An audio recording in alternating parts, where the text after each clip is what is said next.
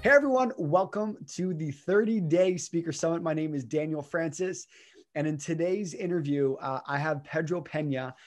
For all the viewers that are watching, if this is one of your first interviews, this is the 30-day Speaker Summit. This is a summit on bringing different personalities, different perspectives on this idea of communication and on stuttering and on public speaking and just becoming the best version of you. So we got an amazing guest, Pedro Pena, all the way from Houston, Texas. And Pedro has an amazing story that I cannot wait to dig deep. His story is so amazing that he actually created a podcast called My Stuttering Life. That podcast has been so successful. It's been featured in Podcast Magazine, which Pedro can kind of talk on a little bit more. He's also attained his master's degree from the University of Houston Clearlake with a degree in industrial organizational psychology. That sounds cool. He began to stutter as a result from a traumatic dog attack at the age of 5. Wow. After 20 years of speech therapy, Pedro has embraced his stutter and no longer lets fear dictate every facet of his life. And, the category and the topic that we're going to be talking about with Pedro today is going to be on the idea of fear and truly conquering your fear if you stutter, or whether it's public speaking or just speaking with confidence. So before we kind of get into the actual interview, Pedro, is there anything that you kind of want to give to the audience? I'm super excited to have you on today. Thank you. This is a huge honor. You don't know how how happy I am to be here. I've been breathing all morning, so I've been practicing, so I am ready to go. Let's rock and roll. Let's do it. So, one of my first questions for you, Pedro, is going to be on this idea of fear, because, a lot of people who stutter, they live in the background, in the shadows, if you want to call it, where they don't want to show people that they stutter. People are going to not take them seriously. They feel like they're going to be judged, or they're going to embarrass themselves. But you went completely the opposite direction. You said, not only am I going to talk about my stutter, I'm going to make a podcast about it, actually make a podcast room in the background and go all in so I can share my life. So let's, one of my first questions to you is, what does conquering your fear with stuttering really mean to you? Fear is a powerful emotion. It for 35 years of my life, it controlled everything. One of the biggest one of the biggest examples was, in college, my major was pre-law. I have always wanted to be a lawyer. I love to argue. It's in my blood. And so in college, in my first year of undergrad, during the weekend, went to the movies. And this movie popped up, My Cousin Vinny. And I don't know if you have seen that movie, but there is a courtroom scene and there is an attorney, and he has a severe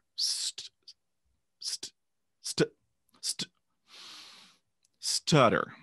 Mm-hmm. And in watching him give his opening argument and having severe blocks and repetitions, my heart sank into the bottom of my left shoe, because I saw my future.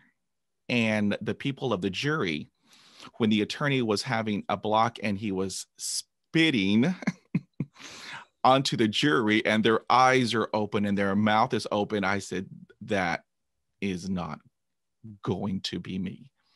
And that Monday morning, because the power of fear, I changed my major from pre-law to psychology. And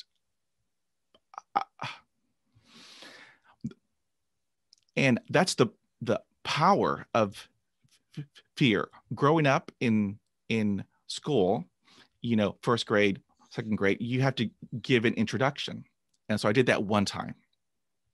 And in that one time, I was repeating, I was blocking, and I could hear the other kids laughing at me and calling me Porky Pig. And so after that traumatic experience, I said, no more, no more. From here on out, that will never happen to me again. And so the power of fear, my entire school life leading up to my undergraduate and my graduate school, I always missed the first 2 days of school because the fear of having to introduce yourself was so powerful. I said, no, I did it once. It was a horrible experience. I will never let that happen to me again because it's called survival. And in school, nobody wanted to hang around the kid who couldn't talk. So basically, I was isolated. I would eat lunch in the janitor's closet. I would eat lunch behind the school, because no one wanted to hang around the kid who would sputter and spit and just couldn't even say anything. And so the power of fear, it kept me isolated. And no one understands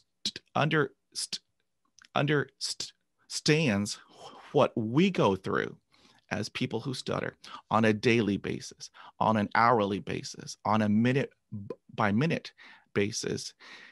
Because what takes the average person, like voicemail, okay, what may take them 1 minute to complete takes me 45 minutes.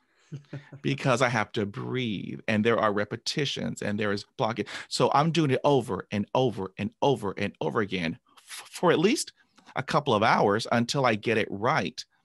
And by then you're exhausted. You are just completely drained because, again, people don't understand that if you are a person who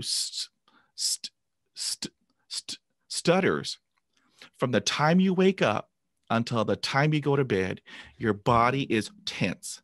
Every organ in your body is tense. Then and at the end of the day, when you go home, all you want to do is just sit in the darkness in complete quiet, and just, you don't want to talk to anybody because all day long you've been blocking, you have been repeating, you've been hyperventilating, you almost pass out because of the blocks. And so people just don't understand what we go through every day. Wow, that was huge. That was a great that was a great way of explaining it and actually detailing it and giving like the raw emotion there. I think the biggest problem with a lot of people who stutter, or I wouldn't say people who stutter, but society, is they don't really understand. Like, yes, we understand to slow down. We understand to breathe. Yes, we get this. We understand. Yes, I understand. I am anxious. I get that. I understand I'm tense. But it's, it's people take it for granted, their speech and their communication. Right. They don't understand the darkness that we go through. And by darkness, growing up, going through school with having zero friends, maybe one or two throughout the course of 12 years, but having zero people, have an interest in you, and you're just all by yourself. And then you come home from school, you go to your room, you lock the door, and you tell yourself the negative self-talk, you're stupid, no one's going to hire you, you will never be in a relationship, you will never have a job. And people told this to me on a daily basis. They told me that just after high school, apply for disability and just get a check every day because nobody wants you. Yeah. And at a certain at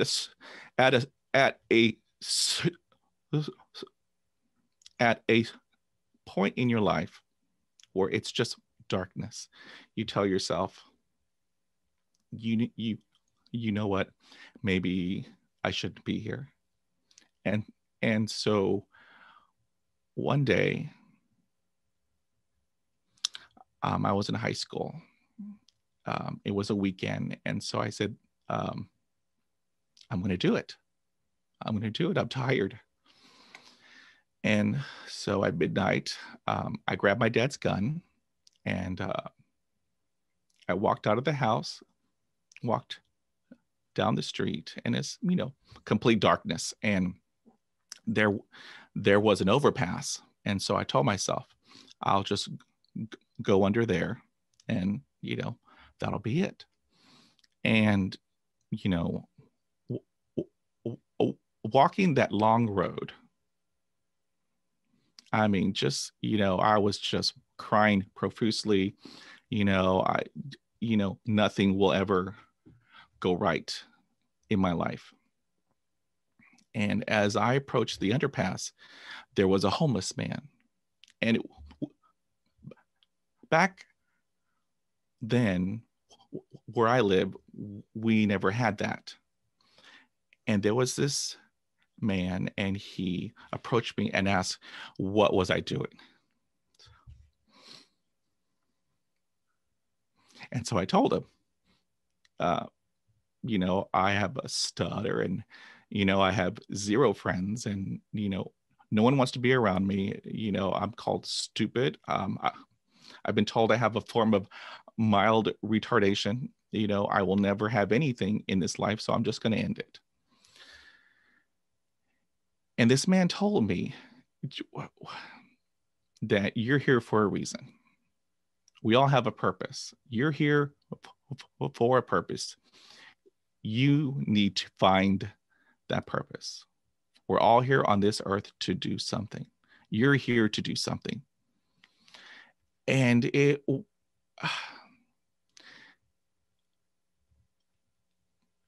darkness, it went away. It went away. And I never saw him again. I turned around. I walked back home. I tried to put the gun back quietly, but it woke up my dad. And, so what I believe is that, there are people that are put in your path. I don't know what everyone else believes in, but what I believe in is that people are put in your path for a reason. Mm-hmm. And that night he saved me. And so, I told myself, I just have to keep on going. I have to keep moving forward because I'm here for a purpose. I don't know what, but I'm here for a purpose. And so, I mean, that was a life altering event in my life when I was in high school.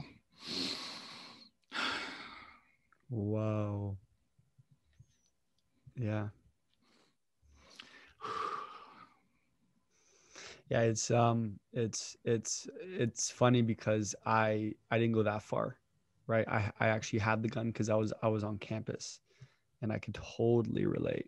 Whereas I moved away from home, I got no friends on campus, and I'm in my dorm room at 3 a.m.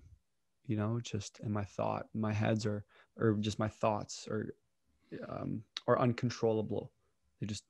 And it's like all these negative voices in my head. And, it's very interesting that when you go through those places in your life and you actually start to the other side, when the light starts to expand, you actually appreciate it so much more. And I definitely believe in God, and I definitely believe that homeless man was there. So funny, the homeless guy who doesn't even have a home is giving you motivation. Exactly. That's unbelievable. And to go from that to where you are right now, because you have at the same time, Pedro, like where you are right now, you have a responsibility, you have a following, you have people, and it's, this is my belief. God gives responsibility to the right people. Right. And when they go through these hard times and they actually push through, Mm-hmm. That's what a real leader is. It wasn't like I grew up, everything was easy, bada boom, bada bang, because those people don't take it for granted, or sorry, Right. those people don't, they don't deserve it. And I mean, I mean, say that I've had a hard life. Let me tell you, Daniel. And so, job interviews. There have been times where I would hyperventilate, pass out. There have been job interviews where I do the heavy breathing, and the other person on the other end is, telephone job interview. I have a hard time with H's. Well, the whole alphabet, but basically H's, I have a really hard time with. So I do heavy breathing. And so I had this telephone job interview. And so I couldn't say hello. I'm like, and the other person said, you better hang up before I call the police. Like, okay. And so, I mean, we've all tried to find the magic pill. I tried voodoo. It didn't work. Yeah. This woman held a rooster's claw over my head and told me to turn around. And then she told me, let me grab an egg and glass of water. And so as I have the egg and crack it, if the yolk holds, you're cured. I said, fantastic. But if the yolk breaks, then, you still have it. I said, okay, let me just hope that the yolk holds. And so she, has a glass of water, and she cracks the egg, and the yolk holds. I said, oh my God, I'm cured. And then, I gave her the money. Yeah. And so then I walked out so happy. I'm like, yes, all those years of heartache, all those years, I am cured. And then I go to a fast food place, and guess what? It's like, okay, lesson learned. Because for 35 years, Daniel, for 35 years, my entire body was tense for 35 years. And when I turned 40, the big 40, let me tell you, Daniel, I woke up, I said, that's it. I am done. I don't care if you laugh at me. I don't care if you, mock me, tease me. I don't care if you do any of that to me, because I love Pedro. It took me 35 years, Daniel, to say, I love Pedro.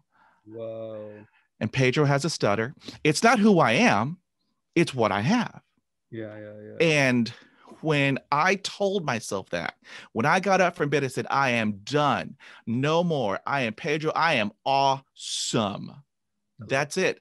I'm done. I will never worry what other people are going to think about me. Mm-hmm. And let me tell you, Daniel, when I did that, 35 years of guilt, shame, mm-hmm. anxiety, fear, the F word, fear, it's gone.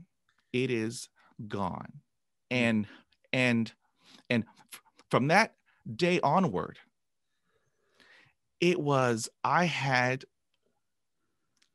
confidence. I mean, granted, I still had a stutter, but I was confident because I loved Pedro. And let me tell you, when I did all that, a whole new world had opened up, entirely new, that I never knew existed. Because after that day, I would push myself out of my comfort zone, and fear lives in your comfort zone. When I would dip my toe out of the comfort zone and Mhm. do one thing that I would never do. If I failed, oh, well, I would learn from that failure, apply it to the next time. So that way, the following day, I would do it again and step out. And if I had a win, I would celebrate. I would go get me Mhm. ice cream, cookie, whatever because for me, that was positive reinforcement. And every time that I would step out of my comfort zone, and believe me, I lived in my comfort zone for 35 years. I lived, it was comfortable, it was warm, it was cozy. But once I learned to step out of that comfort zone and do something that I would never do, and if I was successful, it would build momentum Mm. and momentum until I can do anything. If That's when I told myself it's time to give back. It's time to give back. I read an amazing book by Mel Robbins called The 5 Second Rule. And in her book, there are tons of golden nuggets, Mm. but the one that just hit me like a Mack truck was turn your anxiety and fear into turn it into turn it into excitement. And so when I would have to give a presentation, uh, I would just tell myself, because the old Pedro was like, oh no, I can't, I'm gonna, that, negative,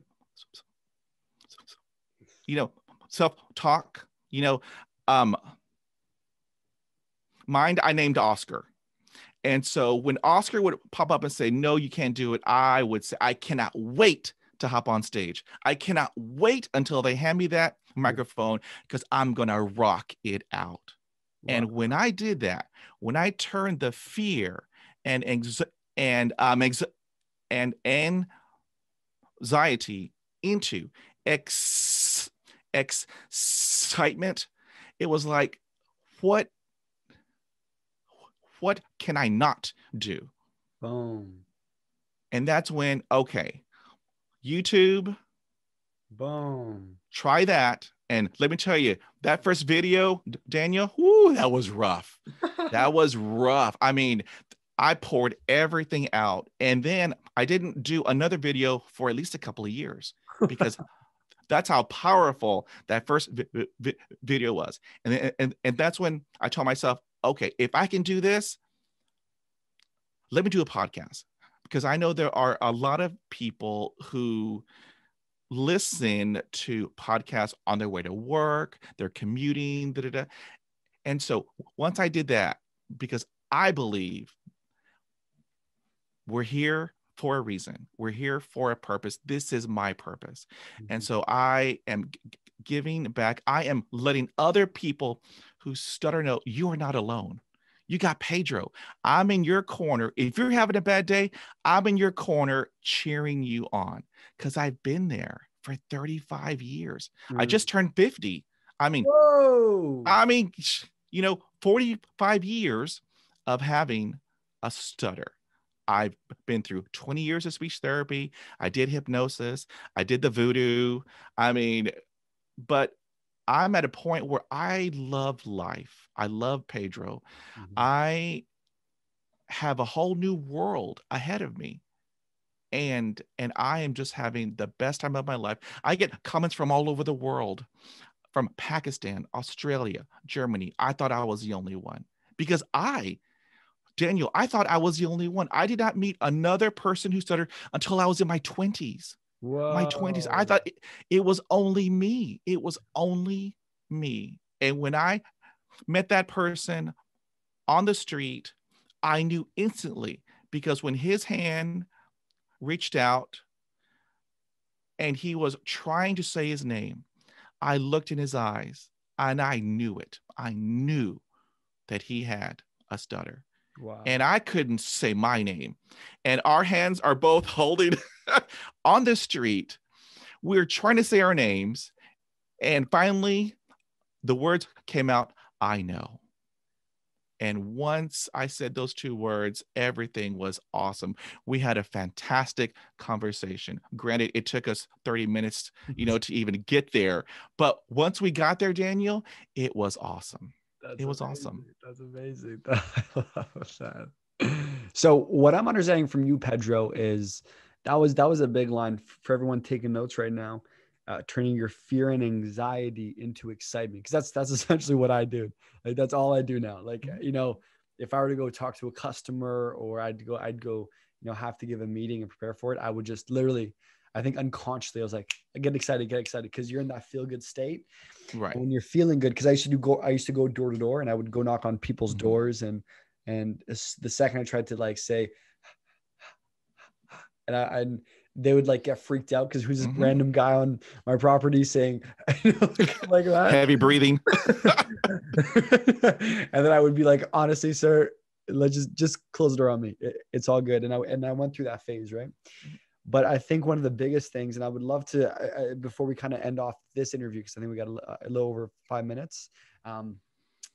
I really want to know, Pedro, from your end, if you can give some practical tips of truly just like overcoming fear. I think it's turning it into excitement, going out of your way, loving Pedro. That was a big one. And, just realizing this is who I am, and I'm just gonna go take action. Like, this is what you did. You started the YouTube channel, you started the podcast. You just said, I don't care. And I don't think people have to wait till they're 40. They can do it at a much younger age. So go ahead. Yes. Please don't wait 35 years like what I did.